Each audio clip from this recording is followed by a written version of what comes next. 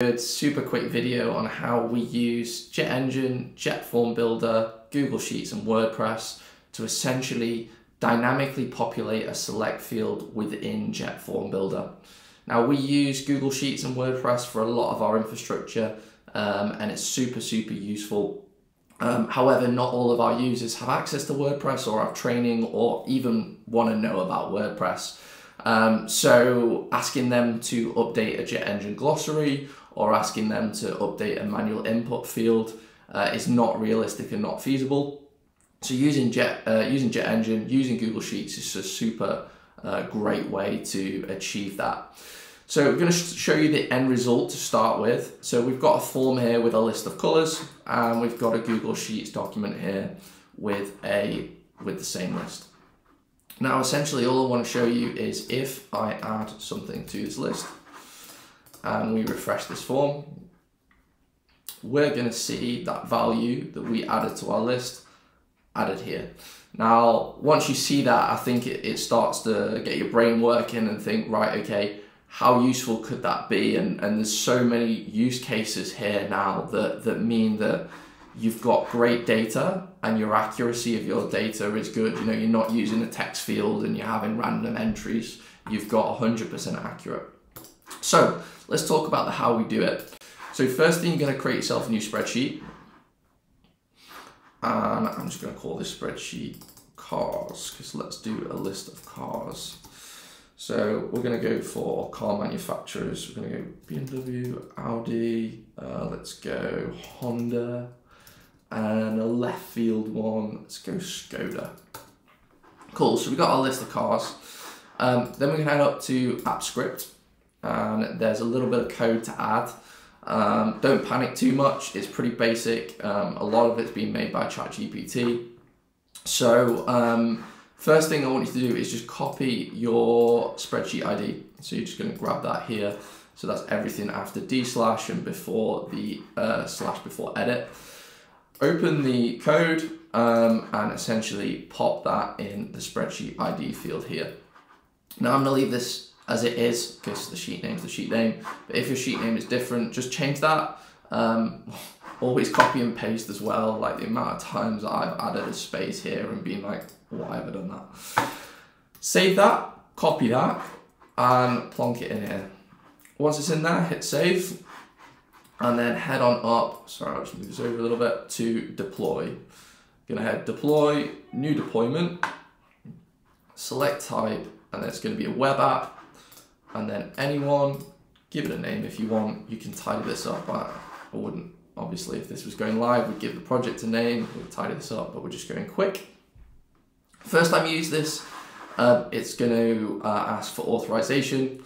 So we're gonna go authorize your account, advanced, go to project, allow, and then it's going to give us a URL.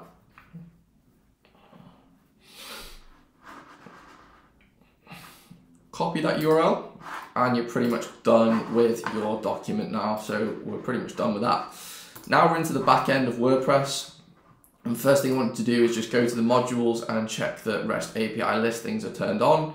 If that's not turned on, you won't be able to access this. Head on over to the REST API endpoints, new endpoint, give it a name, so let's call it cars. Paste that URL in here, pop a / in here, and then you're just going to hit send request. And when you hit send request, if you set everything up correctly, you're going to see that it's connected. So that's that bit done. Let's save that. So we've got cars in here.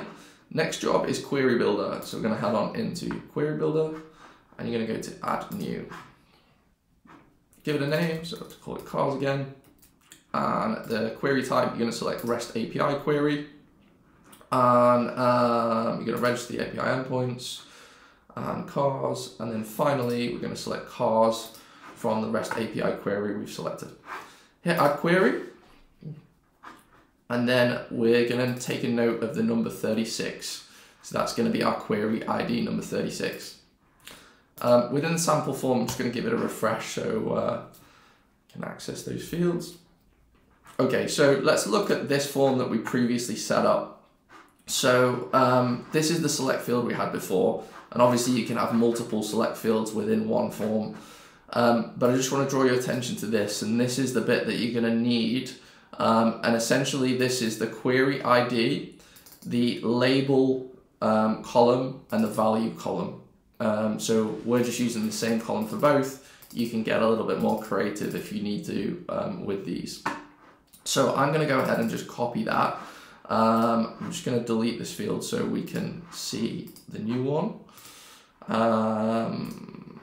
And then we're just going to add a new select field. Okay, so obviously we know that before the challenges we were using manual input and glossary, which is, you know, okay, but fiddly. Now we can generate dynamically. And then we're going to use get values list from JetEngine query. And then in the field name column, we're going to pop in the query ID. I think it was 36, wasn't it? Yeah, 36. We're going to pop that in there. And then the column header, basically. So that's going to be cars and cars. I'm just going to go ahead and update. Okay, now my form's updated. So now obviously we use Elementor, but you could use whichever form builder, whichever front-end builder that you'd like. And now you can see we have a list of cars. We can obviously tidy this up. We can add a label, so we can call this cars. We can make it look a little bit nicer. We can style it, we can add columns, etc., etc. But the main point here is we can add to our list. You know, if we want to add, check my, Mercedes. If we want to add to our list, we can do, and we can see that that list is updated dynamically. 1 second, have I cached the query? That's the question. That is the question.